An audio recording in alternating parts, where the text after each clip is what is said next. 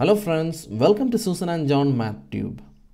This is lesson number 15 in the examination preparation series and we continue with improper integrals.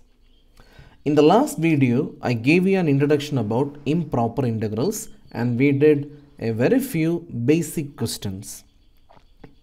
But in this integral, we will do a little bit of hard questions which they might ask for the exams. Anyway, as always, the most important 5 points. So please try to recollect everything. We learned about type 1 improper integrals. Type 1 improper integral means either the lower limit or the upper limit will be plus or minus infinity. So by just looking at the limits, you will be able to identify type 1 improper integrals. Okay, let's try one question. So please write, evaluate the integral minus infinity to infinity 1 by 1 plus x square dx. So clearly it is type 1. I can see infinity and minus infinity in this problem. Okay. So as always, on one side of your copy, what we do is we perform the integration. We write the integral without limits and we perform the integration. Sometimes it will be easy, like in the last video and even in this question, it's a direct formula, tan inverse x. Sometimes you may have to apply integration by parts or maybe some other procedure. Anyway, on one side, what you do is you write the integral without limits and find the integral value. Okay, and on this side, what you do is you change the type 1 improper integral into a limiting problem.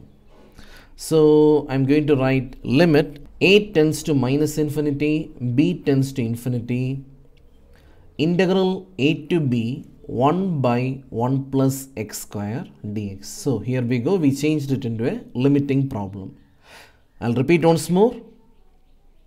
Many of you might be wondering why we are not substituting this upper limit and lower limit directly. Look at this. There is a question of the existence of improper integrals. Some improper integrals will not exist. I showed you one example, the graph of x square, which keeps on creating bigger or longer rectangles or longer lines or the longer function values or the bigger values when we move towards infinity. So such functions once added will not give us a convergent answer. And sometimes the functions might become asymptotic to the x-axis. And in such cases, what we do is, after some time, the values become so negligible that it's better to leave. And that mathematical part is explained by the word limit. So remember, saying something is equal and saying something is the limiting value makes a huge difference. And as bachelor first year students, you might not feel the difference, but remember, this is the proper way of dealing things in mathematics. Okay, so let's proceed. Limit a tends to minus infinity, b tends to infinity, tan inverse x within the limits a to b. And that is going to give me limit a tends to minus infinity, b tends to infinity, tan inverse x within the limits a to b. It's the same thing, and that will be limit a tends to minus infinity, b tends to infinity, tan inverse upper limit minus tan inverse lower limit. Now time to plug in the values. I'm sure you know the value of tan 90 and tan minus 90, etc. Anyway, you remember one more thing. tan inverse minus x is minus tan inverse x. Anyway, we are going to get the value pi by 2 minus pi by 2, and that is equal to pi. So what we conclude is the given integral is improper. Look at this, you have to understand this properly. The given integral is improper. And second thing, the given integral is convergent. Why do we say the word convergent? Because we got a finite value. And the third thing, the given integral converges to the value pi. Okay, now let's go for a little bit difficult question. So please write, evaluate the improper integral 0 to infinity x into e power minus x dx. Okay, so tell me what's the first thing to do? Okay, the first thing to do is we will write the given integral without limits. Okay, it's clear that we have to apply integration by parts, because I can see a standard question which you might have learned long back. Okay, now look at this. I'm going to give you a shortcut. It's an awesome shortcut and it's called Bernoulli's rule. Okay, so suppose you have integral u into v. And this works properly if the first one is a polynomial and the second one can be exponential, or it can be sine, or it can be cosine. So for this product, this rule is perfect. And the rule goes like u v bar minus u dash v bar bar plus u double dash v triple bar minus dot dot dot. And bar stands for integration, dash stands for derivative. Okay, I'll make it more clear for you. Suppose we have a question like x square into cos 2x. Okay, you can try, it's a challenge. You can try to integrate this with integration by parts. Anyway, the order is good, because the first one is algebraic function and then comes trigonometric function. And it's a challenge. You try this with integration by parts. I'm sure that it will take at least 5 steps for you. At least 5 steps till you get the last answer in proper format. Now look at this Bernoulli's trick, the Bernoulli's magic. All you have to do is you write the first function and you integrate the second function. Okay, good.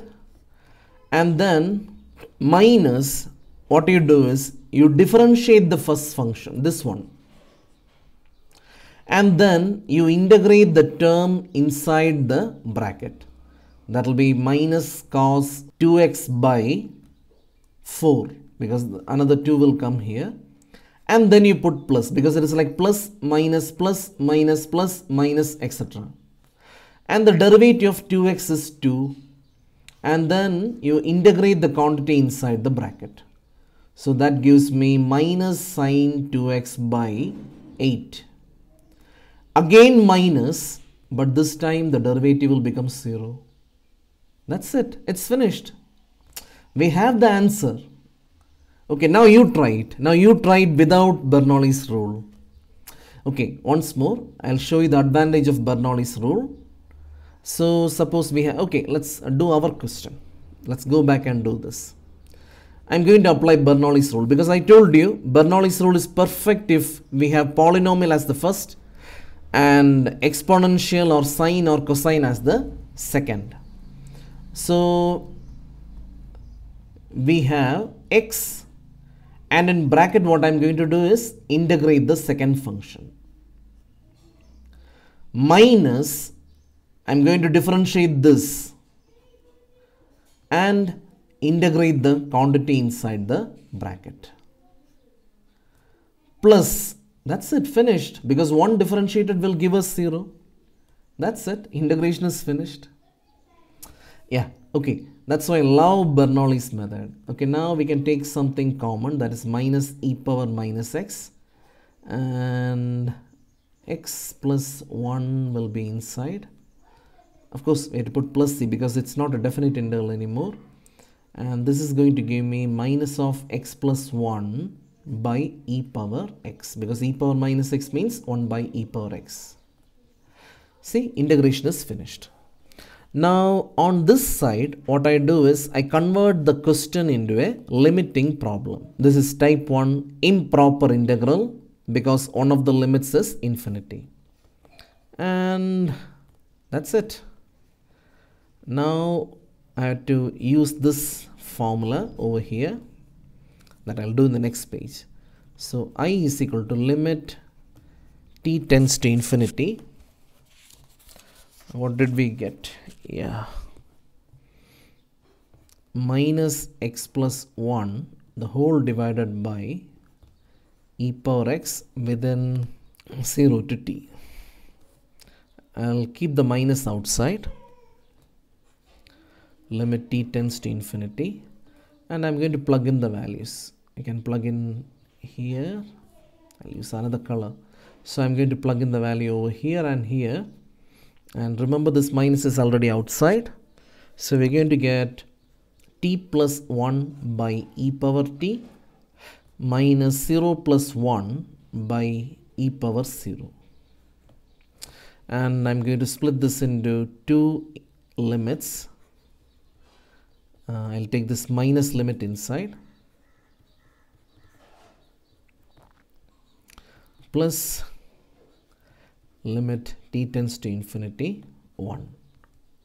Okay, so 1. Okay, now look at this.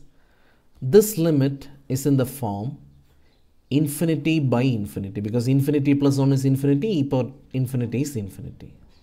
Okay, so whenever you have infinity by infinity or 0 by 0, you can apply L'Hopital's rule. Okay, so we get minus limit t tends to infinity. The derivative of numerator is 1 plus 0 by e power t plus 1. I think I should put a bracket for our safety. So I'll repeat once more. This limit is in the form infinity by infinity. So we apply L'Hopital's rule, and that's it. Now you plug in the value 1 by e power infinity, that will be 0. So the answer is 0 plus 1 equal to 1. Okay, isn't it easy? It became really easy because we had Bernoulli's rule to support us. Okay, so the conclusion is like this. The given integral is improper. What's the reason? Because one of the limit is infinity. The second thing is the given integral is convergent. Why is it convergent? Because the final answer converges to 1. Approximately, it is approximately 1. So let's go for the next question. So please write. Evaluate the improper integral 0 to infinity x square into e to the power minus x dx. Okay, clearly this is an improper integral type 1. And on one side, I'm really excited to apply our Bernoulli's rule, x square into e power minus x dx. Look at this. If you apply integration by parts, you're going to waste a lot of time. So whenever you have polynomial and exponential, or polynomial and sine, or polynomial and cos, I will strongly recommend you use Bernoulli's trick. It's very easy. It just starts like integration by parts. There is no change. See? It's just like integration by parts. Yeah, now what we do is we differentiate this and we integrate the quantity inside the bracket.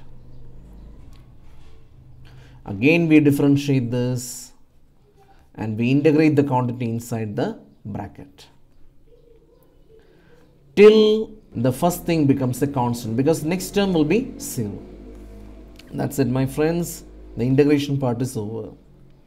So we can take e power minus x common and what remains is x square plus 2x, because I took that negative outside, plus 2 plus c, and that will be minus x square plus 2x plus 2 the whole divided by e power x plus c. And what should we do here? Yeah, we have to change the type 1 improper problem into a limiting problem, x square e power minus x dx. I think it's better to continue in the next page. So we know this integral. We have already calculated here. So I'm going to write this as limit t tends to infinity minus x square plus 2x plus 2 the whole divided by e power x within the limits 0 to t.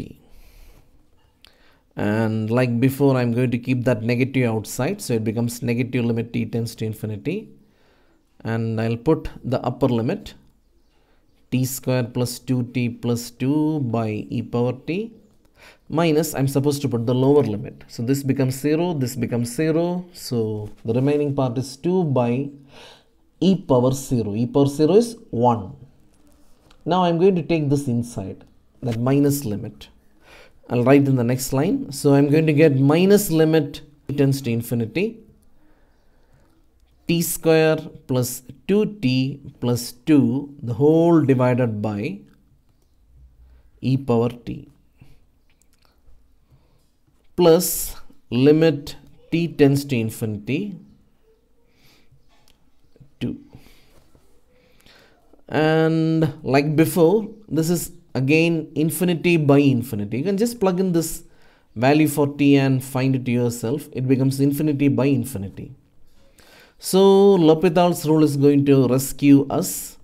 So I'm going to differentiate the numerator and the denominator separately. And there is no place to apply the limit, so it becomes 2. It again became infinity by infinity. And whenever you have infinity by infinity, you have to apply L'Hopital's rule. So 2 into 1 plus 0. So 2 by e power t plus 2. And this is equal to, finally, so 2 by infinity, that is 0 plus 2. So the answer is 2. So how will we conclude this? We will write the given integral is convergent and it converges to 2. Okay, so I'm going to wind this video right now. I'll be back soon with more problems. So till then, bye.